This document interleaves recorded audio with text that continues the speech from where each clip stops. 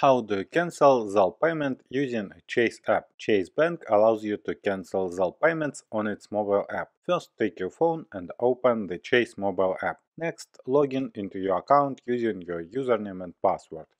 Tap Sign in. After logging into the dashboard of your Chase app, you can see a list of your accounts and balances.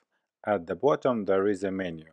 In the menu, find the Pay and Transfer button. Tap on it.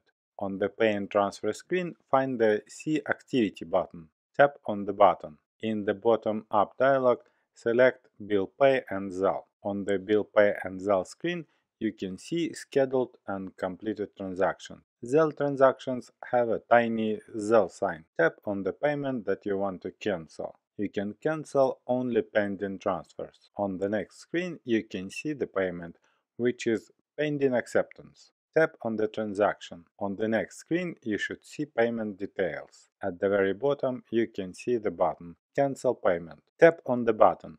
It shows a confirmation dialog where you can confirm cancellation. Tap on the red button Cancel Payment. Next, you should see confirmation that payment has been cancelled. Keep in mind that completed Zelle payments cannot be cancelled.